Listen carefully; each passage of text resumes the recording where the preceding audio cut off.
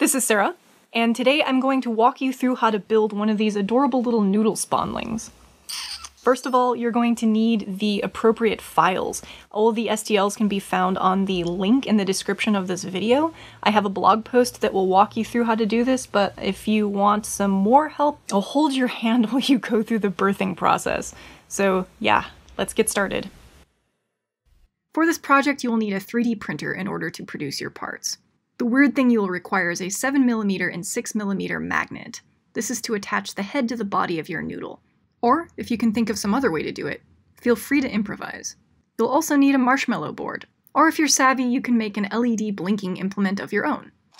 There are 2 trays of parts you will need to print first. One of the gray parts, and a second of white parts. These are all of the pieces and what I refer to them as in this instructional video.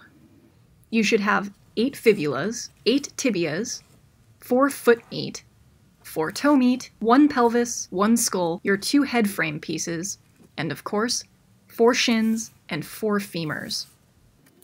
Let's begin by crafting a leg assembly with some of the gray bones. Grab one of your femurs and orient it so that the 2 mounting holes are facing down. You will then need 2 fibulas and 2 tibias. The fibula bone is very slightly longer than the tibias. Now get a piece of raw filament from your spool. You'll need to cut a bunch of 7 to 8mm pieces. These will act as your rivets. The short tibia pieces will attach to the topmost hole. Place a tibia on either side of the femur and thread one of your rivets through all of the holes, so that a small piece of material pokes out on either side, like this. Press one side of your bone sandwich firmly against your bench, forcing the filament piece out the top as far as it can go. With the tip of your soldering iron, gently press on this extended tip and flatten it slightly. I tend to move in a circular motion to achieve a uniform head to the rivet. Wait a couple of seconds for the end to cool, and then quickly flip the whole assembly over and press the head of your rivet firmly against your bench. This will force the rest of the filament out the opposite end. Use your soldering iron and add a head to this side too. You may want to flip the assembly back over in order to sculpt the end of your rivet into a uniform shape. Make sure it has a slim profile and isn't a huge glob. Once this is done, your tibias are now parallel bars, and the rivet should act as a nice joint piece that allows them to swing back and forth freely. Locate the remaining bottom hole and sandwich 2 of the longer fibula pieces on either side, repeating the same process. Once this is done, you have 2 sets of parallel bars that can swing freely, but aren't so loose that they flop around. Now it's time to attach the shin. Orient the shin bone so that the 2 holes on the end are at the top. Sandwich the shin between the 2 bones of the tibia and the 2 bones of the fibula, lining up the holes. Press one side of the assembly flat against your bench so that the filament extends out the opposite end. Then use your soldering iron to make the rivet's head.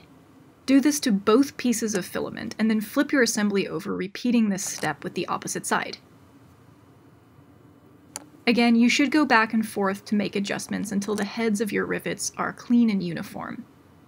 Once this is complete, you'll have a tiny little noodle leg that can fold into itself and extend out boldly, like this. Wasn't that fun? Time to repeat that whole process 3 more times.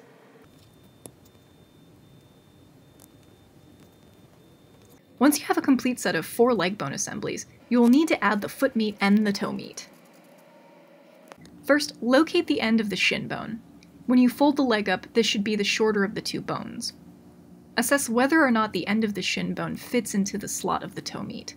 Since all 3D printers are a little bit different, it might be too loose or too tight.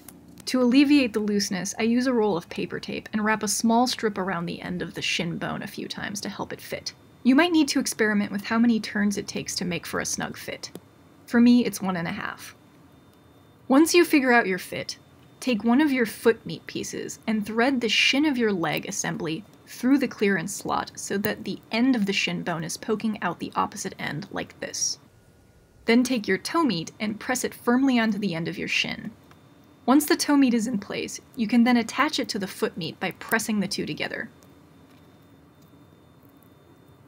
You should now have a fully assembled Spawnling foot. Now repeat this step 3 other times. After you finish assembling all of the feet, you must now load them into your pelvis. But first, you must press your magnets into the pelvis and the skull. So take your 7mm magnet now and lodge it deep into the center of your pelvis. Use a long, blunt object, if needed, to make sure that it's inserted as deep as it can go. Then take your 6mm magnet and let it attract to the opposite side of the pelvis. Now that you know what the corresponding orientation is for your other magnet, you can then press it into the skull thusly. The two should stick together like this once you're finished. It's time to load the pelvis with the noodle legs. Take one of the legs and locate the end of the femur. Press this end into the holes of the pelvis as deep as you can. Now that the legs are attached to the noodle pelvis, you can stand the baby up. Alright, you're almost done. Your last bit of plastic welding will involve assembling the head. Grab your skull piece and the two frame parts. Locate the frame part that has a notch missing from the top center. You mount this piece first. The tabs of the frame piece will mount below the tabs on the skull. Since the frame pieces are made to cross over one another, you'll be attaching the frame to opposing sides. It's easiest to take a piece of filament and flatten out one head of your rivet first to make a pin. Drop this pin through one of the tabs of the skull from the top so that the extra material is poking out the bottom. Then thread the tab of the frame onto the filament extending out the bottom. Cap off the opposing end with another rivet head. Then repeat this process with the opposing side of the frame. Once you have one piece attached, the remaining frame piece will mount on top of the one you just welded in place. Repeat this same process and you'll have equipped your baby with a nice roll cage for its noggin. Lastly, you'll need to fill the empty noggin with something.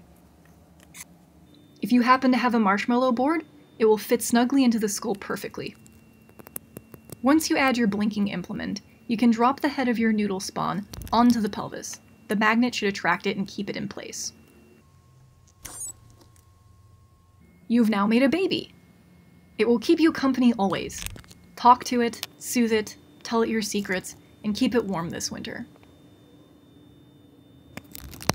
And oh yeah, be sure to take a picture and tweet it to me and noodleFeet, @Spetku or @noodleFeet. So you might have noticed some twinkling going on inside of the noodle's head. This is a marshmallow board which I designed. It's equipped with 2 red LEDs as eyes that blink periodically and a tiny little beeper, which is that black rectangle on the board. It's powered by a coin cell battery down on the bottom there, and it fits perfectly inside the head of your noodle Spawnling. If you want to support me a little bit in the development that I do on Big Noodle over there behind me, you can purchase one of these on my Tindie. I'll put the link in the description. It's a couple bucks, but I don't know, this is how I make money. And they're cute. Just, I don't know, don't put it in your mouth or anything. Just because it's called a marshmallow doesn't mean you can eat it.